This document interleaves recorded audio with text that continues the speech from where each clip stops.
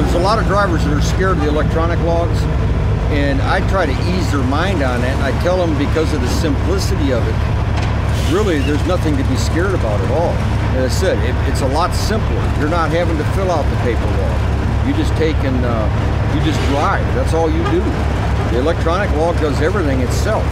When it comes to the stress level now of dealing with paperwork, I am lazy because I don't have to do paperwork anymore. All you do is push buttons and go. I got rid of 99% of the paperwork. That we've noticed is my wife's noticed the stress levels off of me.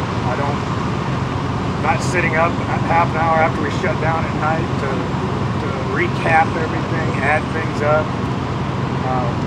It pretty much does that for you. Shut off the truck, go to sleep early. Well, of course, do your post-trip inspection first. And I go to sleep. I mean, it's that simple. With paper logs, you're always having to monitor everything, write everything down. And with e-logs, it does literally everything for you. You don't have any worries at all.